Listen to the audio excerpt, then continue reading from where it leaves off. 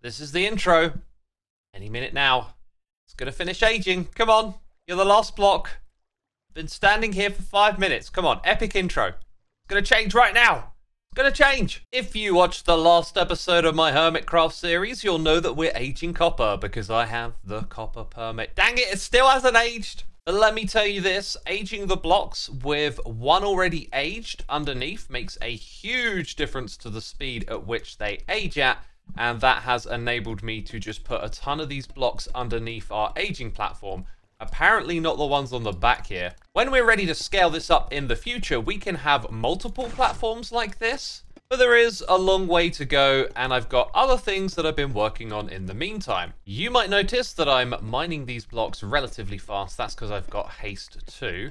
We have this beacon down at the bottom of our honey block elevator to thank for that. If you recall the last episode, I was underground caving for all of that copper that you've just seen fully oxidized, and I was trying to get iron for that beacon too, which turned out to be a futile effort. This is when I realized that I am a colossal derp. You know this, I'm just reminding you. Don't think I'm ever going to change. Look at this hat on my head. I am the Minister of Idiots. And there was also a Minister of Steel. I completely forgot that Hypno's role in our community was to make an iron farm that we could all share. And this is it right here. It's absolutely gorgeous. I love the decoration of this room. This is the catchment area for the iron golems. And over here are auto-crafted iron blocks. And the amount of them is just absurd. And this iron farm has 4 cells of villagers behind chains. It breaks the line of sight with the zombie on occasion, which scares the villagers and causes an iron golem to spawn. The water area up the top will just drop those down to the bottom, where there is a killing chamber of lava and soul sand, and that's so that the hoppers below can pick up the iron, and then that stuff gets auto-crafted into the iron blocks. It is a really cool farm, and Hypno's done an amazing job here. So, thank you very much, Hypno, for all of this fantastic iron. So, welcome back to another episode of Hermitcraft Season 10. I hope y'all are enjoying it. And if you are, please do subscribe to the channel. The last couple of videos I've mentioned that we've had loads of new subscribers. So, welcome aboard, everyone. And I'm going to start this episode off by telling you that I had some plans for Season 10 that I completely scrapped. When we all jumped into this world together, I had a big plan. But then, I don't know, the magic of this community just started to unravel and it went in a totally different direction. If you are in any way curious at all, there's a video all about it on my Xisuma Says channel where I have a bunch of talky videos about various topics, and the latest one is about my plans for Season 10 that I ended up scrapping once the season begun. So after you're done with this episode, that might be something that you want to check out. Anyways, we are starting this episode off with a redstone project and a bunch of clips from other hermits too, because I've been busy, and you'll see as we walk into this room that I've been tidying it up, working on the aesthetics of the ceilings, the walls, all these little edges here and there. There are many details and new blocks to observe. But this over here might just be my favorite area. It is looking gorgeous, and behind there is a bee farm that I am yet to activate. I thought that I was going to be needing a lot of hoppers for this project, hence letting you know where we're now getting our iron from. But due to space constraints with the amount of room to put this contraption in, we actually had to pivot to using water streams, and that meant we needed some ice blocks. Scott, I'm in the area looking for a mothball, right? But as I say it out loud, is that hanging thing there the mothball of Mumbo? Yeah, but there's cheap, kind of poor quality packed ice in there. Let me help you out, Xisuma. Oh, okay, you got packed ice too. You've been reading chat. I got the good stuff. I got the hand grown stuff. Ah, Stuff that grazes in the Himalayas. You're out there yourself on the ice with your saw. Yeah, I'm doing some redstone with water streams, and it's like, oh yeah, I don't have ice. Oh, I've gotcha. Oh, wow. That was cool. What set that off? Skulk sensor? Oh, I don't know. I don't. Who knows? What would make a sound like that? Oh, take wow. what you need. Look, I'm just gonna take. Is 4 okay? Oh, take 6. Take 6. Okay. Yeah, just in case, just in case I have an accident. My inventory is absolutely full right now. Someone just took my horse. Someone just took my horse. Tango. Here, let me shoot him. Let me shoot him. Wait, don't shoot, name tag. I didn't take your horse. Wait, Look, where's my horse? Oh, name tag. Know. Oh my god, guys. Don't you dare shoot my horse. Oh, now that I see your horse is definitely different, like different, like a brownish tone. Yeah. And faster. I just thought you came over here to troll us. Oh. No. I'm over here to talk to this guy. Oh yeah, no, he was thinking about moving the mail system by himself. Like, that's not why a good I'm idea. here. The mailbox police. Mailboxes, yes, that's right. This season of Hermitcraft, we have a mail delivery service, and I am certainly in need of a mailbox. Look at this incredible building here. This is the postal service building. This is such a cool build, and I'm hoping a certain someone is... Who's that? Oh! I've been met by a purple-faced ranger. Hi! It's the mail lady. I am indeed the mail lady. Welcome to the post office, sir. What can I do? Oof. This place is fantastic. I would love my own little post box. Your own little post box. I'll tell you now. It may not be little. This is the size right here, isn't it? That's it. That's right. Do you want to follow me real quick? You can come and have a look at the scope of how big this thing is, and see if you still want to follow through with it. I do. I've actually already done my research. Okay, so you already know about this. Yeah, I have a very tight spot to squeeze this redstone into, so I made sure it would all fit in advance. And now I just need the experts to come along and install it, because if I tried to copy this, I might make a mistake. Well, we hopefully should be good then. Shall we go have a look at the spot you wanted? Yeah, sure, let's do it. Alright, let's have a look. How did we... Wait, where did we get that side? Okay. I know. I feel like I need to make this access point a little prettier if I'm going to take Hermit's behind there. But, you know, it's fine. It works, it works. It's just, there's a high likelihood of getting confused, especially if you're me. So what's your primary mode of transport around the server at the moment? Oh, it's my mule. I really want to like embrace the horses. Yeah, I agree. I'm the same. I don't feel any inspiration to get an elytra right now at all. I do need shulkers though, so the end is inevitable. That's a pretty fast mule you got there. Oh yeah, I'm continuous. It's like guiding an NPC back to the quest location right now. Yeah. I gotta show you something, because I think in order to embrace the horses, what we have to do is put up little horse stables that you park your horse in and they can't get out of. 100%. I want to add parking at the post office because, you know, that's also going to be the place where people are going to, like, get me to deliver parcels that might be too big for the mailbox. Wink, wink. And I'm going to be selling stamps there as well. It's a place where people come and get their stamps. So you need like a parking spot. Okay, well, I'm gonna introduce you to a little bit of technology then. Here we go. Ooh, right, this is where my horse is, yeah? So you feel free to park here on the left. Oh, I love that you've got a space for it. That's great. Yeah, because his hitbox is too tall to walk out of it.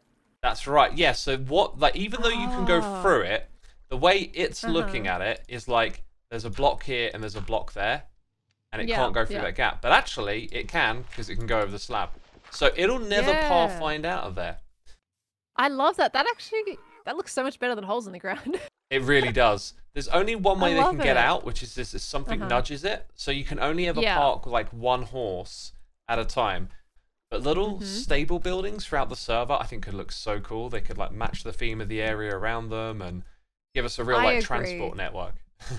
That would be beautiful. I think everyone's close enough this season that these are honestly really nice. There's just something about this world that's like, I don't want an elytra. I'm happy with my little mule, you know?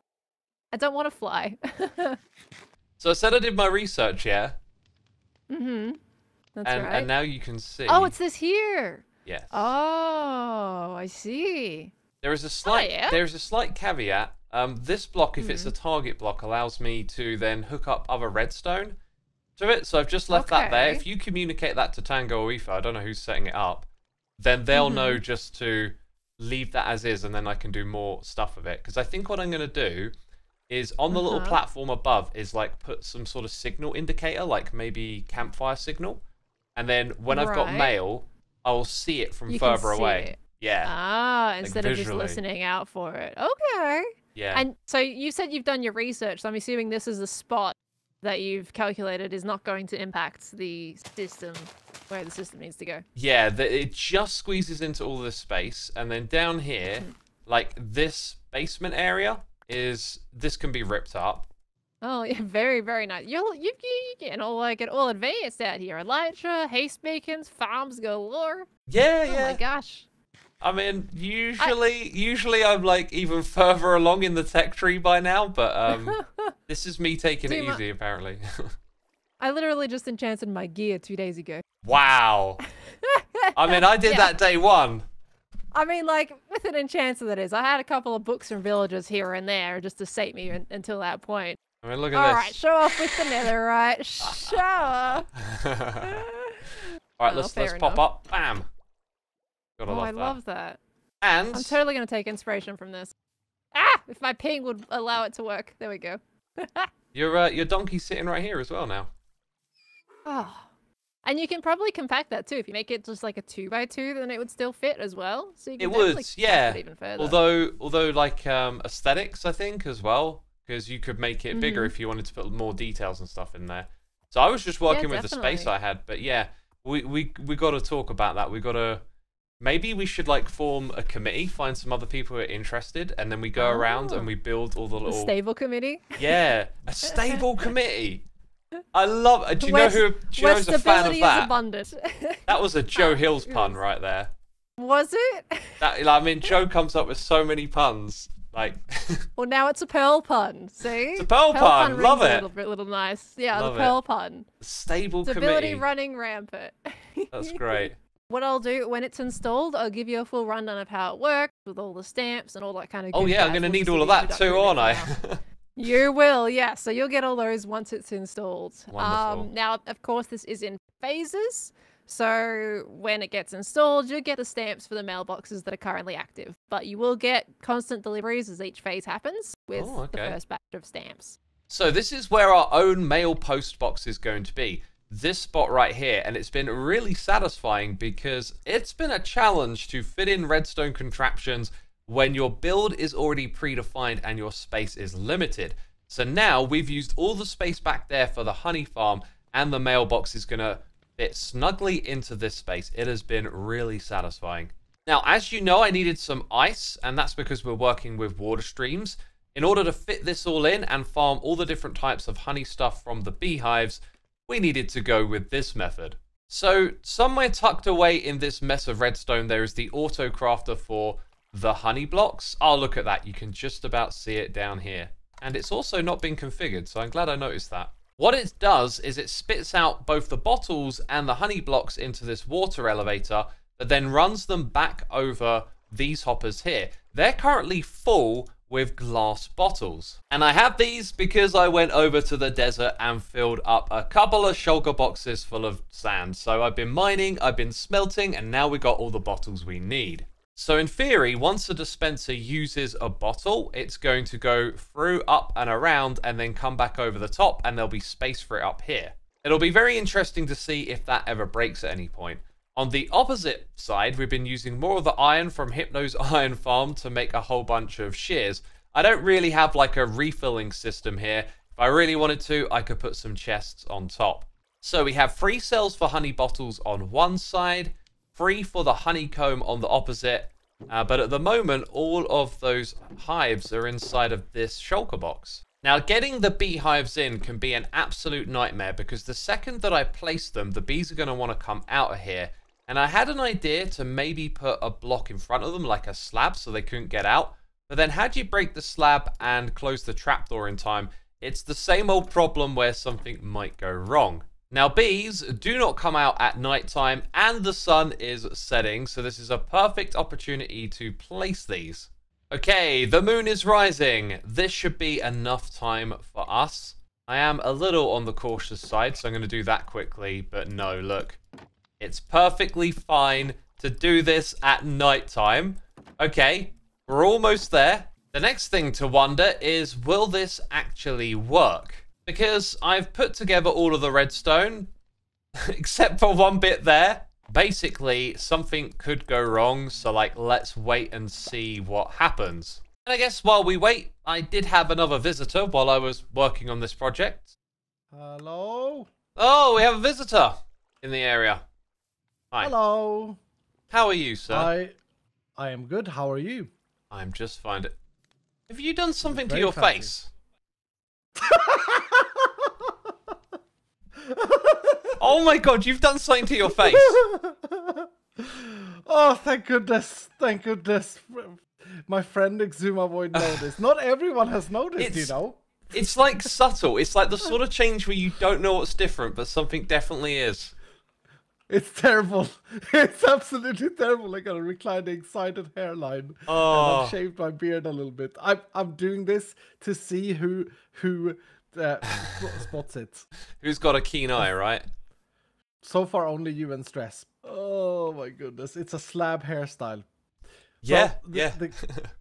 That's like the Minecraft equivalent of a bowl cut. You've got a slab cut, my dude. A slab cut. Yeah.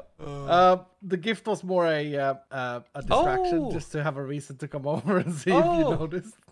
I But, see. I see. Thank you. Here's a stack of rockets because sometime soon, sometime in the future, we will get a rocket shop. I have a hunch that Iskall has the rocket permit. Anyway, let's talk about the bee farm. It's been running very successfully, getting lots of honeycomb, not as much honey blocks, of course. And this has actually been failing to some extent. Let's go and have a look at this hopper. It has remained at 14 since I've made a change. The other ones are full, by the way. Well, they were last time I looked. That's not so good either. So, bottles are actually popping out, but not at the crafter. They seem to pop out around this one and land in the space around it, which is why I removed the composters.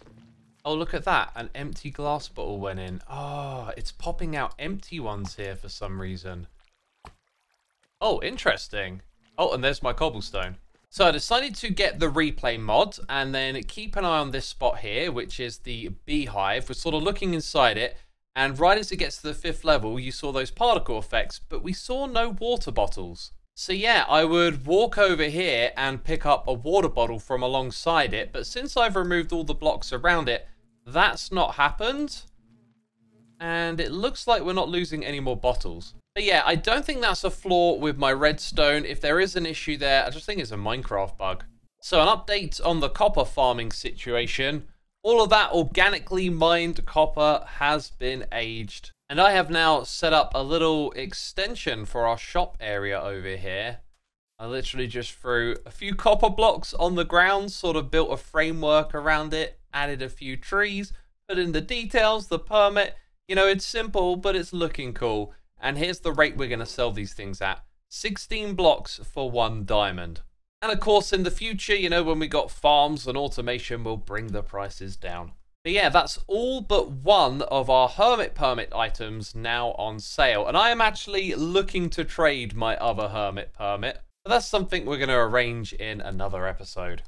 So we're going to need more copper. And I've just spent a bit of time doing some caving and getting all of this right here. My question for you is, how long do you think it took to get that much copper? It took me just half an hour of caving into fresh caves. And well, I guess there's a little bit more in this waterlogged thing. Anyways, I am heading back up to the surface now to smelt all of this stuff up. And where have we surfaced any? Oh, all right, Loglands is just over there. This, my friends, is the sound of smelting. We got so much of it to do. Yeah, I'm really thinking, you know, if I'm going to grab more of this stuff manually, some sort of smelter setup would be good, you know? Because I'm just basically using all of the coal that I just got. Oh, so much copper. So much copper. At least placing it is a little easier now. And slowly we will inch our way forward to creating a second aging platform. I think this basement room is going to end up being like our copper aging room. Oh, and I've been working on the space up above. You might notice the ceiling looks slightly different. So let's head up the honeyvator. I don't think I've said that before. The honeyvator. It makes so much sense. Look at this. Okay. This room now looking real nice. And then, wow. Oh, So cool, right? I had to lower this floor down by 1 to get this effect. The lighting is safe in here, by the way. The floor over here looking gorgeous with some details, and dang, it's really turned out nice. But there is one finishing touch. We actually got sea pickles there, and I was surprised that they weren't lit, and that's because there isn't actually a water source block there. So when we put that in, it lights it up, and I think I might make a few changes now, like removing this light source here. But I am done with my detailing today, and very happy to get another slice of the base complete.